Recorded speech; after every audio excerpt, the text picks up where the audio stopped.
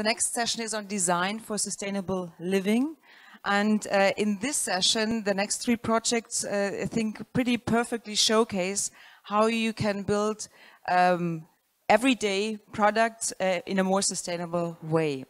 And Justina will host or will moderate the next session. Yeah, so welcome, Justina.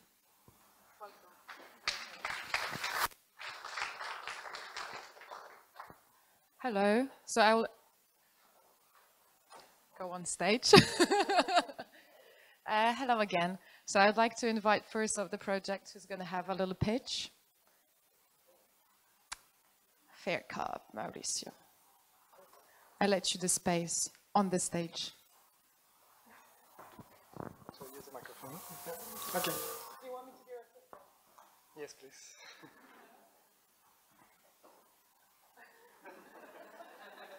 Maybe you can drink a little bit of that. No. So we start. Okay. Thanks for listening. Basically, you see this kind of water. There's about 1 billion people who have to drink this kind of water. I'm sorry. About 1 billion people in the world that have access to this kind of water. It's not clean. It has bacteria and a lot of things, nasty things inside. And yeah, this is a very, very big problem. It's a global problem. And what we, the FAIRCAP project basically is to develop a very small water filter that can filter bacteria and chemicals, and that it can fit into a small plastic bottle. Here at POC, we'll be developing this design. It's a new design that has membranes inside, and these membranes filter the bacteria and also activated carbon that filters out the chemicals. So you can, for a very low cost, produce something like this, and then you can actually drink this water.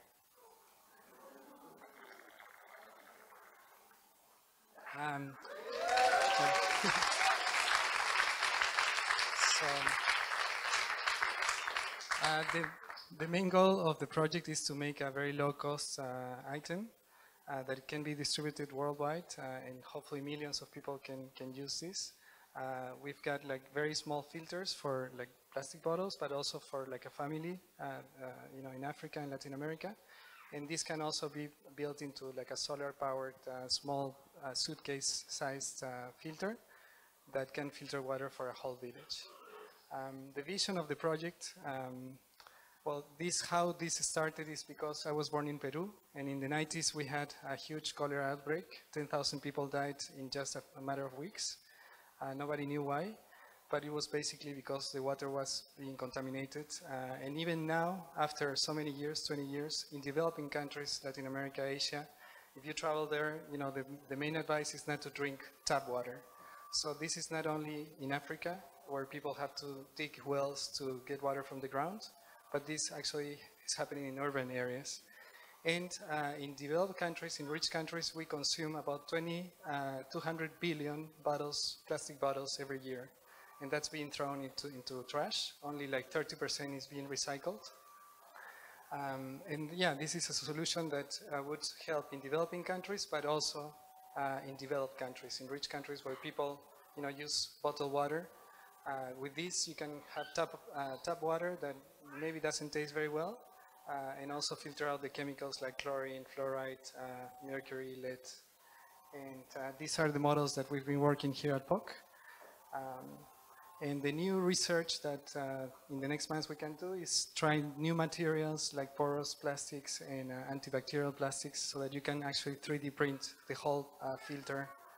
And yeah, I mean, that's the new research that I'm doing. And for the future, the next steps after POC is to launch a crowdfunding campaign. You don't need so much money to actually produce these filters. And so that, between us, all of the people, anyone who's here and would be interested to help, you can actually help by donating maybe 20 euros, get a filter, and also give one filter to a poor family in Africa or Latin America. So.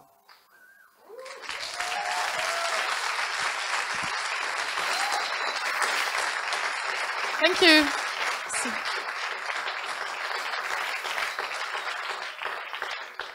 Thank you very much. I will invite Notile. Michka.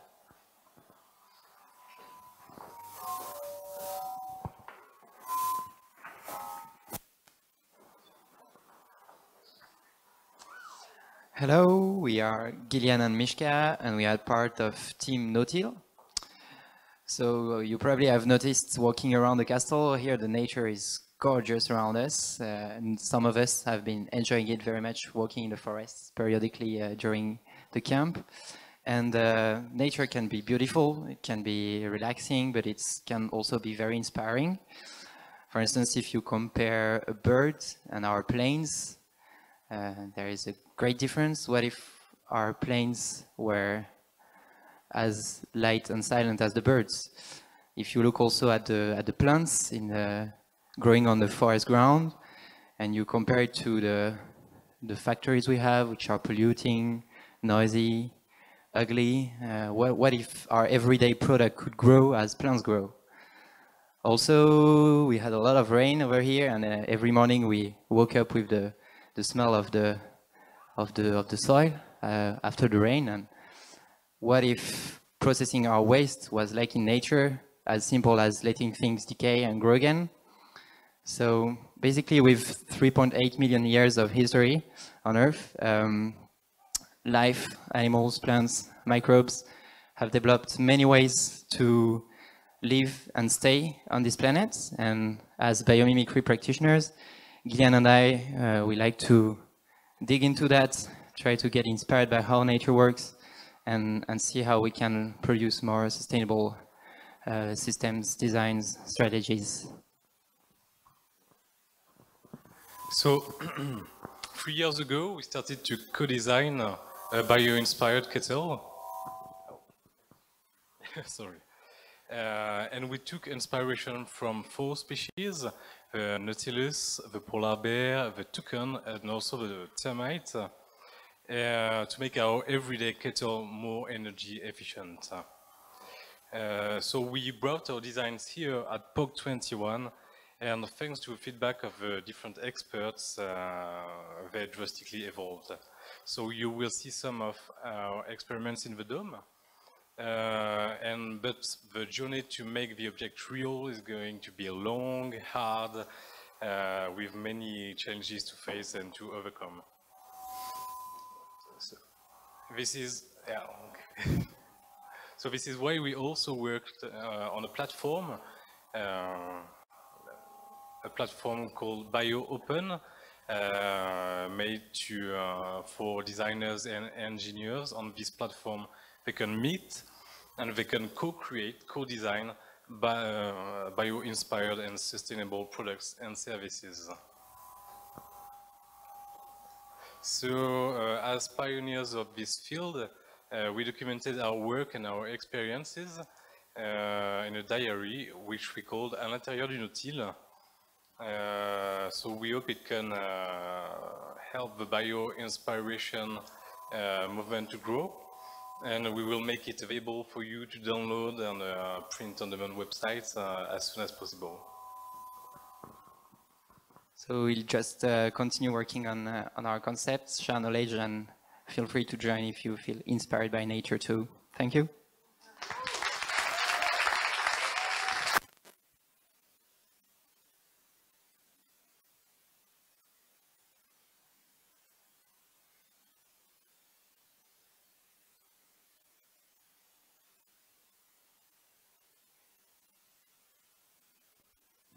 The sound was a little bit weird. Is it good now? It's good. Okay, so I will invite Jason to present shower loop.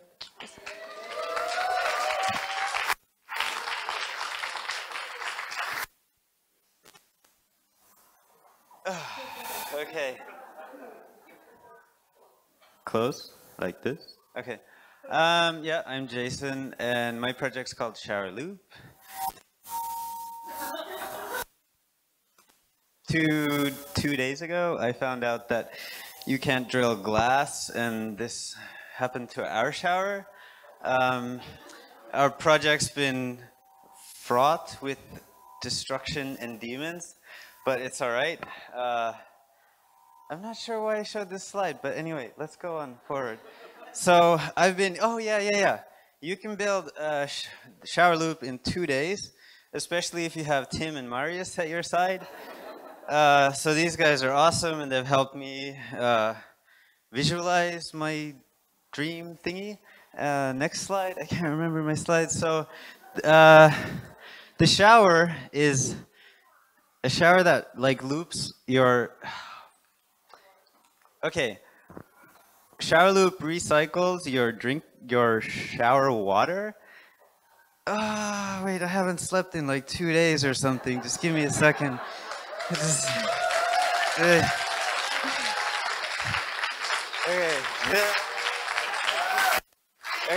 Okay, restart, reboot. I'll do it real quick. So the problem is that I like really, really long, hot, warm showers, but I want to be an environmentalist and do right by everything. So the best way to have long, hot showers and be good for the environment is to just loop your shower water and just reuse the same water over and over again. Right now it's per shower, but in the future it'll be better. So we use 10 liters of water, and you can shower for as long as you want. That's pretty much it. And we have these filters that, oh shit, I'm really, okay, there's, okay. Okay, sorry, I'm really, yeah, I'm awesome.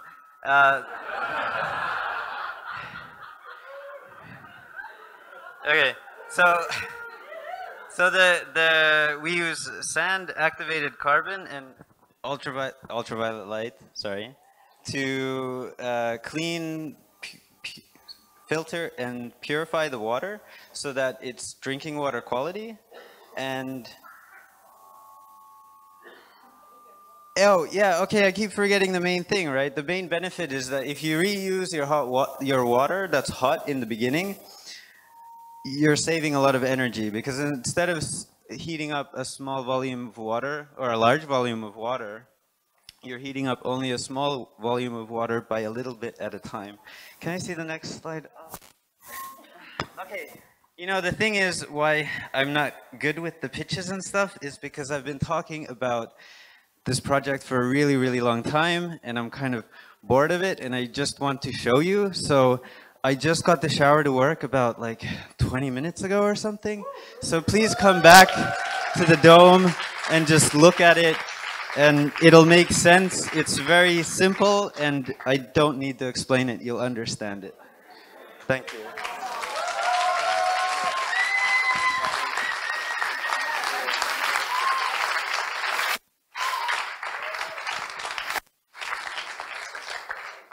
This is the kind of pitch we teach at POC.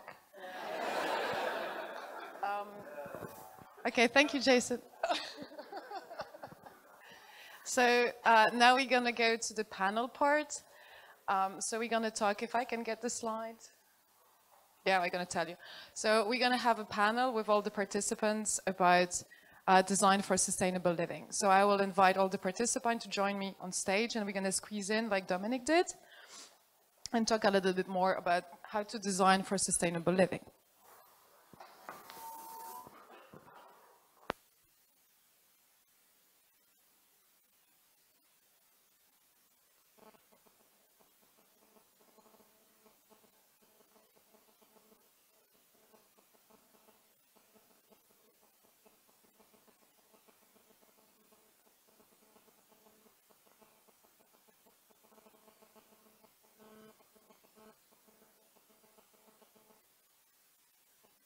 Test.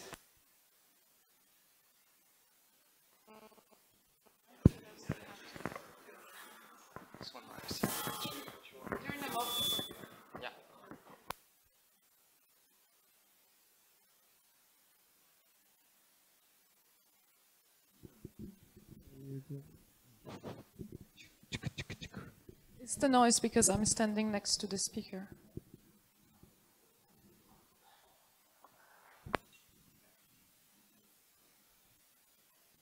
I'm not the important one. Okay, so first of all, guys, thank you for being here. And so my name is Justina. You kind of know me already. My background is in design and architecture. So I'm going to try to ask you a few questions about how do we design and how do we turn the ideas we have into something that is good for the environment, but also that people want. So the first question from my side will be, what is sustainable design for you, and how can we, read it in your projects? Yeah, for me, sustainable design involves a lot of it has to be designed for people, so it has to be social. It's not just about technology or like a beautiful product, but it has to solve a really important problem. I completely agree with Mauricio, but I would like to add, you have to give a vision to people also, something kind of optimistic, because we always talk about sustainability as or climate change as something fatal. You say fatal? Fatalistic, but you can show them that you can design products, you can design organizations, something like that, in a good way, and in a way to give an optimistic vision of that.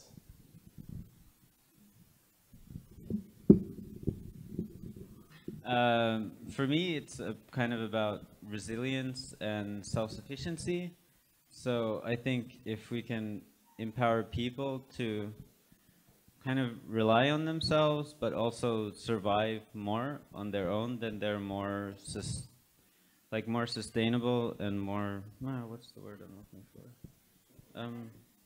Yeah, exactly. Independent, autonomous, and the financial aspect is a huge one of that. And with my project, it's to you save money also, and then that frees up resources for other like-minded projects. Yeah. I would just add, I think I like your vision and I share it very much. In my opinion, one of the main problems right now in the objects we use, and mainly objects in this room are an example, is that we have them by kind of crashing another population somewhere else on Earth. All the intelligence system, for instance, mainly source their materials in the South, global South, being South America, Africa. And I think by also relying more on self-sufficiency, on autonomy, we can have a design that allows everyone to be what they want to be, and not having one part of the world crashing the others. And what's your process? Because what you do is sustainable design, and I'm really interested in what is that for you, and how you design it? What's the way, the concept gets born in your head, and how do you translate it? Is there a specific way that you could teach others how to design in a sustainable way? So what we try to do is to take this inspiration from nature, because again, just looking and observing how nature works, the trees we have here, they have basically solar panels, which are the leaves, and they just source the materials within 4 meters around their trunk. So they're kind of the example of a design also very interconnected with the other species around. So this is always a source of inspiration, and we try to formulate it in a sustainable way. So with this idea of maybe again, if we take the example of the tree, it mainly takes its materials from dead material from other living beings. So again, how can we, when we design something, source our primary material in waste from other objects we can locally source? So this is the kind of mindset, always trying to cross inspiration from life and sustainability together and see what we can do. For me, it was about making it very, very, very simple. Develop the tiniest possible filter, for example. So that was the inspiration. I'm not a designer, but I had this idea in my head, and I wanted to use it for myself. I mean, I do backpacking and mountain climbing, and I want to drink clean water. But then I saw that there's millions of people who don't have access to it. And so maybe your personal experience can be applied to other people. I was born in a country that happens to have that problem. So that's maybe from personal inspiration you get also, these ideas. Okay, for me, I'm an engineer, an environmental engineer, and then so there's a lot of tools already available that help you assess your idea or like the technical validity of it and the environmental aspects. So to me, like that stuff kind of exists, and that's what I do. If I have an idea, then I'll try and do a bit of the math to see if it makes sense. And after that, if it makes sense, then it's just a really large amount of work to just keep going at it over and over again. And that's kind of what happened here at POC, like trouble, trouble, trouble. You just keep going, and ultimately it'll work out, or you, yeah. We have the same vision on biomimicry, but maybe I can add something. It's just that you can't transfer like life principles in human applications like that. It's not so simple. We have also to think to the use of the things, to the cultures and things like that, and maybe the best solutions in nature don't work in the human context. And that's a question of interpretation, or how do you transfer that? And that's kind of the design process. You try to make the balance between the best solution and the best thing for people, and it's not always the best thing, but it's just, you have to deal with that. And another question that I ask myself often is like, there are products on the market, there is a shower on the market, there is a kettle on the market, there are filters. And how is your project different from what's already there? And could you maybe in some point explain what's the open source aspect of your project and what's its importance?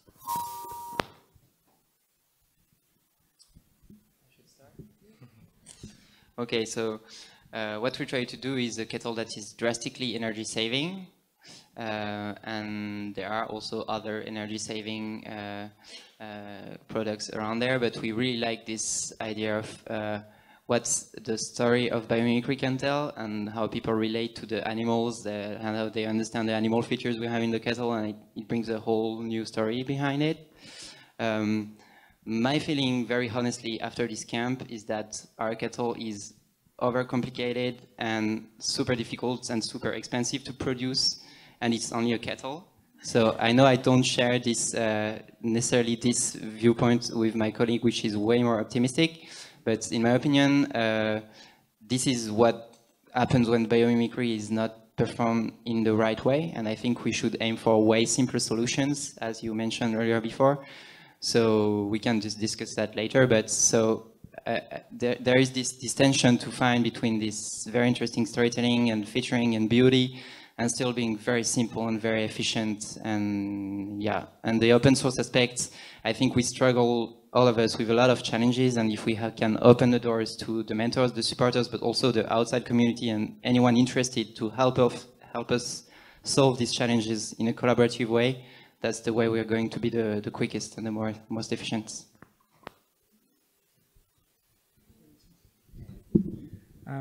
Yeah, the project, I think it's unique because it's like the smallest format that you can possibly have, and that hasn't been developed, I think maybe also for economic reasons. I mean, maybe it's not a very good business, so a big company wouldn't, like to develop something like this, which comes down to the second point, and it's open. And the advantage of being open is that you save a lot of time, research, costs as well, to not only to develop it and to design it, but also to distribute it. A lot of people are going to support you if it's something that people see value in it, and basically you don't have to have a huge marketing department or even research, or we developed a lot of things here. So the openness of the project, I think that's the main component of it. I kind of agree with that part, that like my project is the shower, so I know it can be better, and I know it could be better very, very quickly. I've spent I don't know, maybe 5,000 euros or something, kind of developing this kind of slightly revolutionary technology or something. But then it's taken me so long because I didn't have money to do it, and maybe other people can figure out how to do it, or like together we can figure out how to do it better and share the knowledge and just get it done quickly and like push it out there so that it's like useful for everybody. That's kind of my objective, just to get it out there. The only thing I can add, and what I think is very inspiring in what you're doing, before I get to the last question, or maybe if we have more time too, is that what you're doing is solutions that don't fit all. You know, there are solutions that have been crafted by you to the problems that you see. So it's a basically not one size fits all, but it's a, you know, a personalized solution for thousands of problems that we have, and that's what open source. It's finding all those solutions for all the problems we have. I don't know if you agree, but I kind of see this as the biggest, you know, plus to what you're doing. Which brings me to the plus and minus that you already mentioned. Is how did that camp help you or challenged you to develop what you came with? And I will just put it up now and what's happening later. The last question we had in the previous panel. I'll let you answer. Yeah, for me it was very easy because I had a huge hopes on 3D printing, for example. And the first night that I 3D printed something, I was really disappointed. And I was really, really sad and angry, and frustrated. But at the same time, 3 days later, because of the challenge with Daniel, who was doing the project lead, he kind of challenged me to have something ready by the end. And I started researching, and I found like new materials and new ways of 3D printing, so like porous plastics and antibacterial plastics. And that kind of opened up, like a new research path, let's say.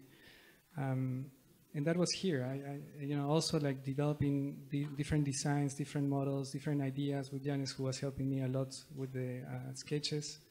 Different ways of doing one product. Then you come up with lots of ideas and it evolves. So for me, open source is about evolution.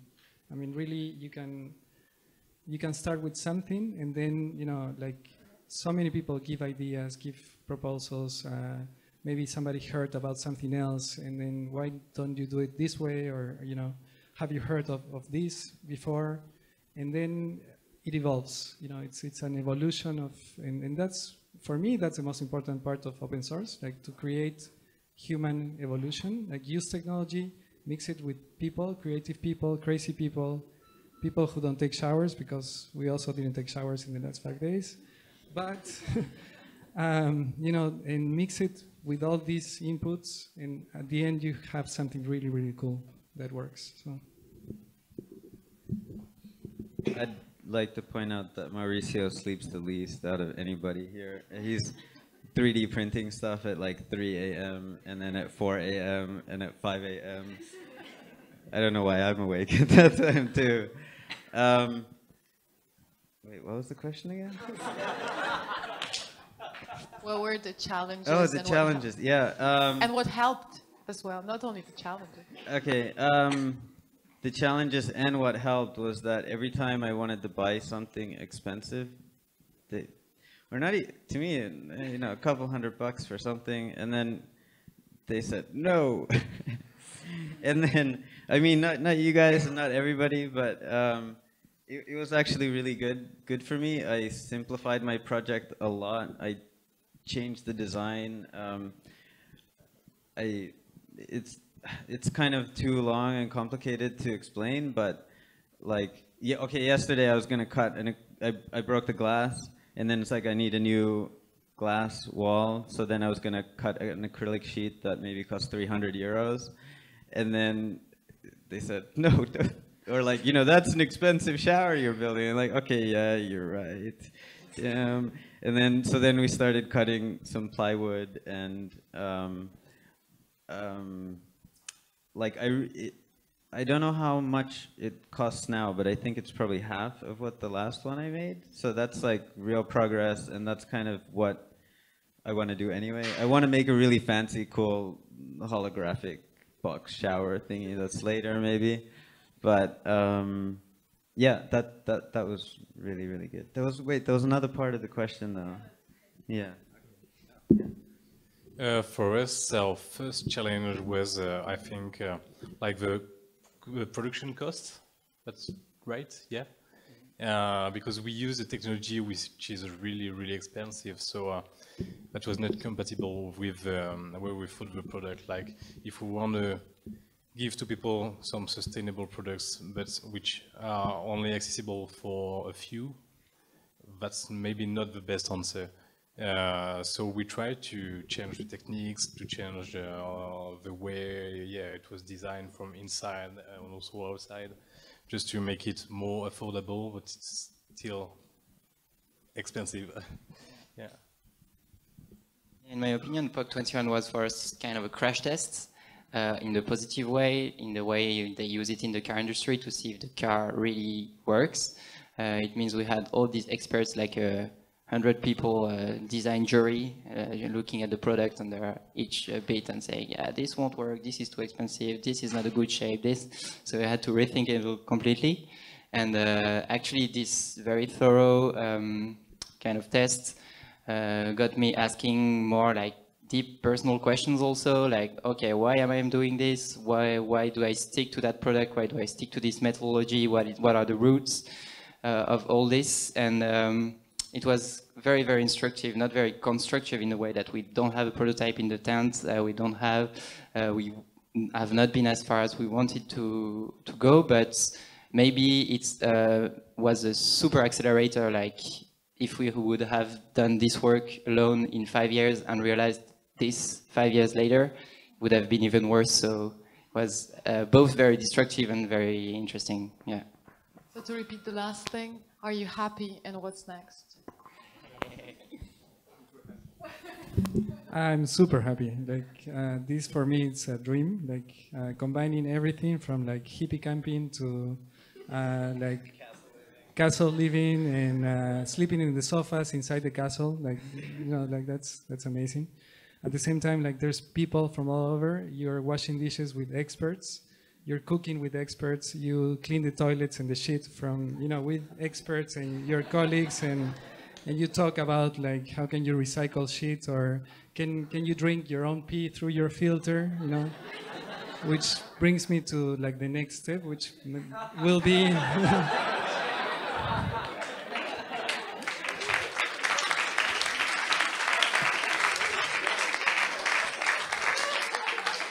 I wanted to do that, but I actually asked Cassandra if it would be a viral video to drink your own pee. And I think I might do it for the crowdfunding campaign. So maybe just, yeah, I don't know if it's cool or too gross, but I'm super happy. Like this is amazing, really. And next, yeah, to work with everyone. I want to visit Berlin, come back to Paris, go to Finland, like work on maker spaces. Hopefully, we do like a permanent POC and have this environment forever. This is a dream. So many people, so many positive people. Everyone is open-hearted, and it's very warm. Like one day we stayed, like I don't know, until like 3 in the morning, and suddenly people were just hugging each other and just singing for like it was weird. Yeah. But that's part of everything. Like yeah. I mean, volleyball, playing volleyball, the slide, the sliding sled, whatever. Yeah, the slipping slide. We came up with different threads because they didn't work with the 3D printing. So it's one that you turn and then you have to push. It's called the twist and snap. Yeah, well, anyway, we started like, inventing things, then, being frustrated because it doesn't work. Everything combined in 5 weeks.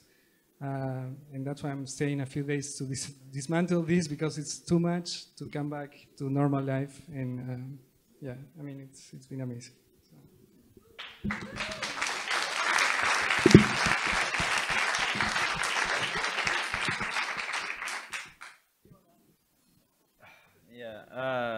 Yeah, this is a big opportunity to like thank everybody that's been here, because everyone that I've met has been super awesome, and like I don't know how you can get so many cool people in one place. So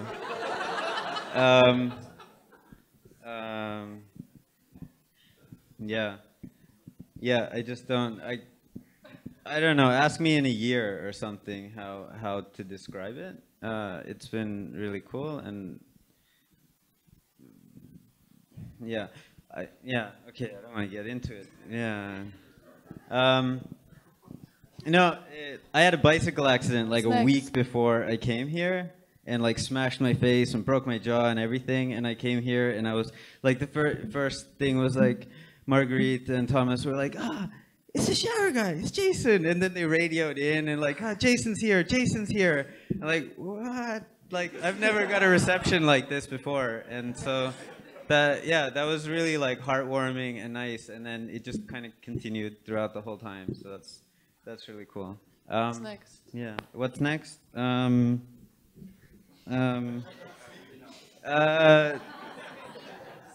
Yes. Sleep, Jason. Yeah, I'll cook you dinner and crash on your couch. You know? Yeah, that's it. I'll go sleep. Oh, yeah. Can I go? That would be a good time to go take a shower when everyone's like here, so I can. There's no walls. Yeah. No, yeah, that was a really super rich experience with a lot of great people. So now I think we need like to take some time to I don't know, prendre du recul. I don't know the word in English, but take a step back. Just to think about what we are going to do later. But me, I have some ideas. And just, in the biomimicry field, for example, I'll try to push the catalog. We will try to push maybe the platform. But we're also like doing a lot of stuff in biomimicry. We grow objects, we grow materials, we grow a lot of things. So maybe we'll try to put everything together, and I don't know. Yeah, I'm very happy too. It was very rich experience too. For the next steps, personally, I think I will drop the kettle because it's not going in a way I'm interested to go. We again take a step back, and maybe I change my mind because I change my mind often. But otherwise, we have also a lot of interesting projects on the go that we couldn't bring here because we can only bring one project. Otherwise, we don't have the time. And but we will continue these and continue trying to show that biomimicry can be interesting. Thank you very much. And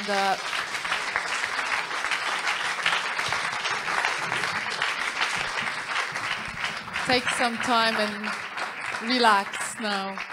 It's over.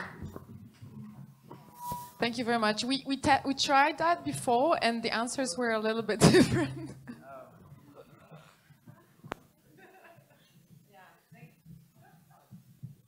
So thank you. This was the first half, the first 6 projects. So now is lunch break. I don't know, where do we eat? In the orangerie? Under the tent in front of the orangerie, which is this direction. Hopla. And after, so we start again then at 2:30. And then the next half is presenting themselves of the project. So, bon appétit.